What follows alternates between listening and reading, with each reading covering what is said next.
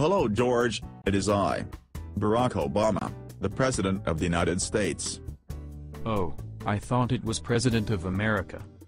Well, I finally figured that if I said my words wrong, I wouldn't be proudly recognized as the president, and that you'd be grumpy at me, and I don't want that.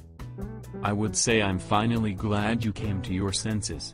But unfortunately, your services are no longer necessary. Eh? What do you mean?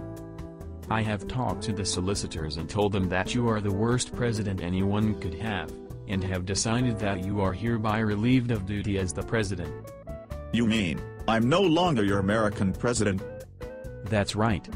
George Bush is back in charge once again. And this time, I'm going to undo what you have done. Women will not wear fire suits every time they go out.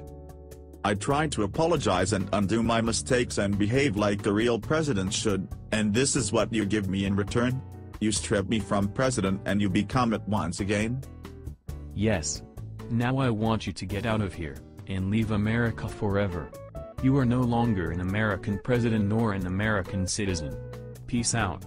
Sayonara, arrivederci. Deuces.